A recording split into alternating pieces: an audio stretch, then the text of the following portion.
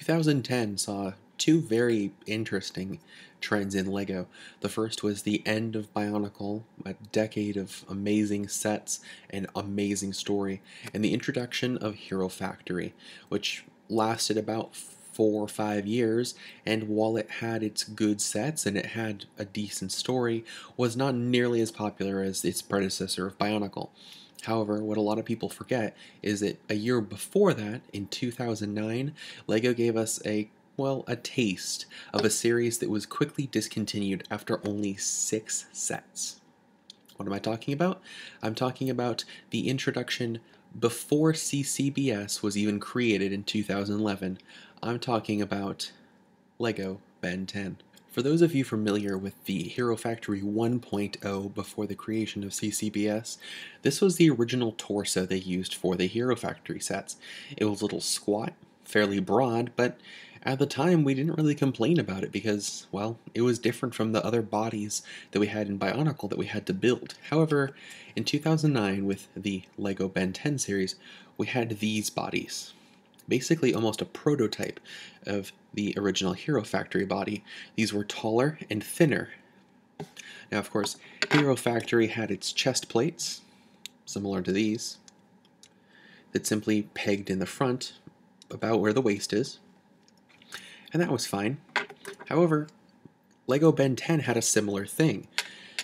It was the year afterwards, of course, that Hero Factory 1.0 came out, but no one really noticed the similarities between, well, bodies that were almost identical and limbs that had very striking similarities. Were I to show you a LEGO hand similar to this, or a LEGO foot like this, or even basic body joints like these, you might think, oh, they just look like normal Bionicle parts.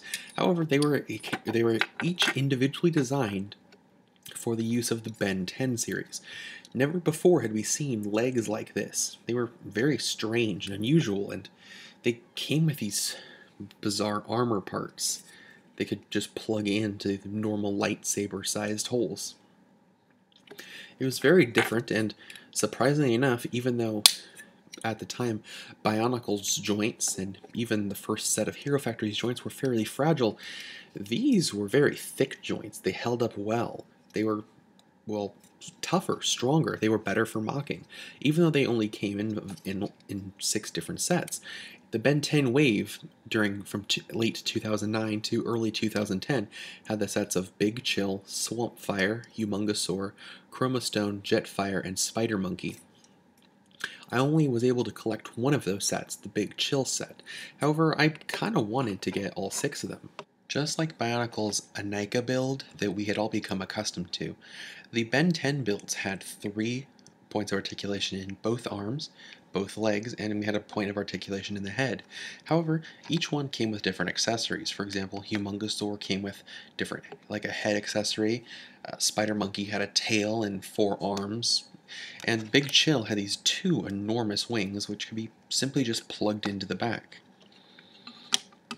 And of course, because it's LEGO, you could instantly just pull them out because they were just attached by a tiny little axle. I gotta say, even today, even compared to other LEGO sets I have, the Ben 10 Big Chill figure is still very imposing and pretty cool. While the joints are still kind of tight because it is older plastic, it holds up very well, and I don't worry about its condition at all, but it just looks very imposing and really cool. At 10 inches tall at the head, the Ben 10 figures stood about as tall as your normal CCBS figures nowadays. Here's him compared to an unedited at all Kopaka from the current Ben 10 wave. From the current Bionicle wave, and you can actually see while he's a little bit shorter, they're roughly the same height, and it's only the added wings that make him taller. Even though, by today's standards, these sets are a lot more complicated, the Ben 10 figures that came out in 2009 were definitely worth the $10 they cost, and you can actually find them for still reasonable prices online. It's just kind of a bummer that LEGO never continued this line and instead decided to go with Hero Factory. Ben 10 as a series continued on and only ended in about 2014, so they would have had plenty of years worth of models and characters they could have done. But, the past is the past. Unfortunately, we can't change it. Until next time, I'm Metacriss Freak, and I hope this look into LEGO's past has been a little eye-opening for you.